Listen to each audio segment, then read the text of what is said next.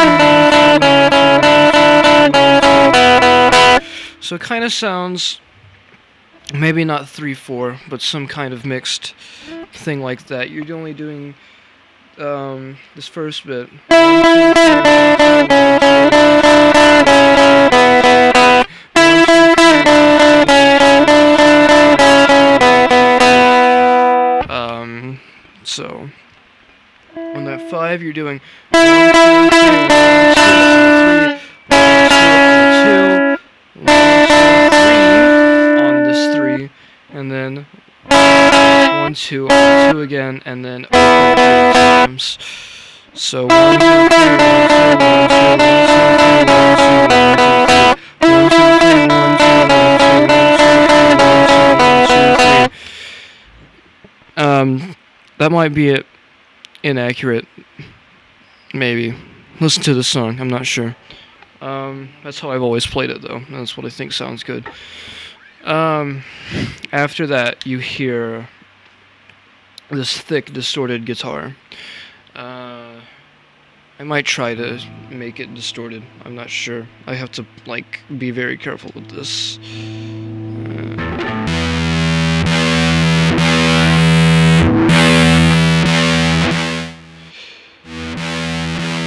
Hopefully that's not too bad. I don't know. So you have this distorted guitar part going on.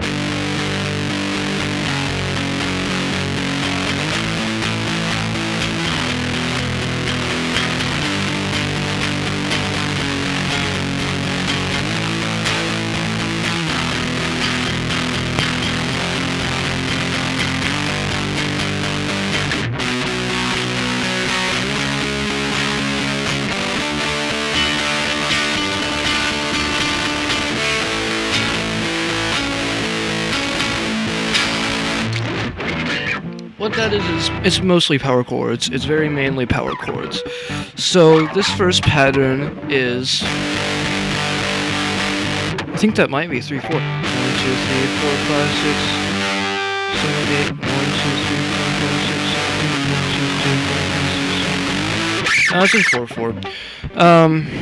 I think you got that though. So that's G power chord, F sharp power chord, A power chord, which I am doing on the 3rd fret instead of up here, because it sounds much thicker right here than me. And then E power chord. I'm doing that twice.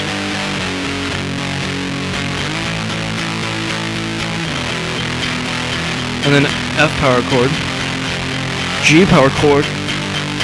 Then you're switching strings. You're going to the A string and doing a power chord going from the A to the D string.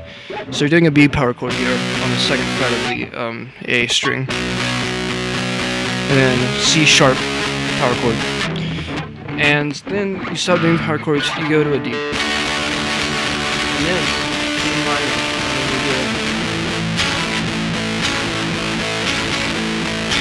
And then you're palm muting and then going. So, you know, muted, and then,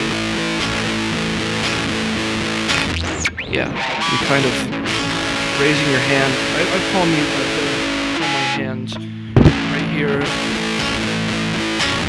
and then when I need to do that, I'm raising my hand, and this happens in the pre-choruses, this part, and this.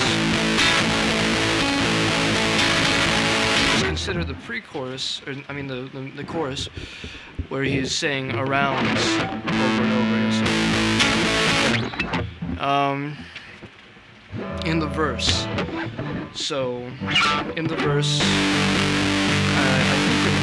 think you can either do this pattern, this intro riff again, while singing, or if you're not singing, it really is what you'd optimally do.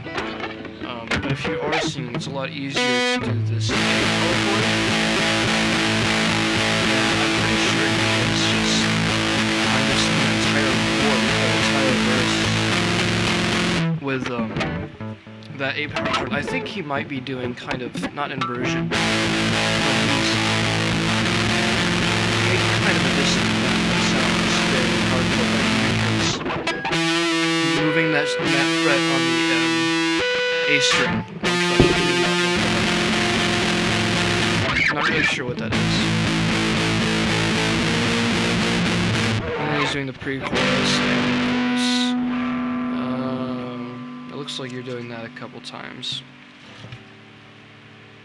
And yeah, and then there's this outro, which is performed on a horn. Yeah, it's performed on like a trumpet. I have a trumpet. I could actually learn that.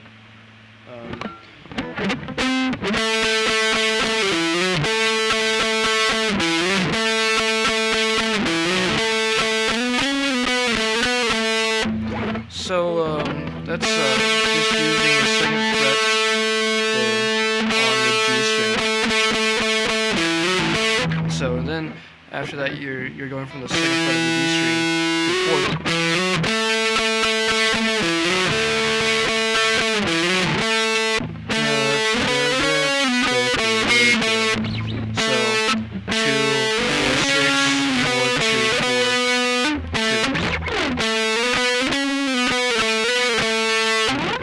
Slide.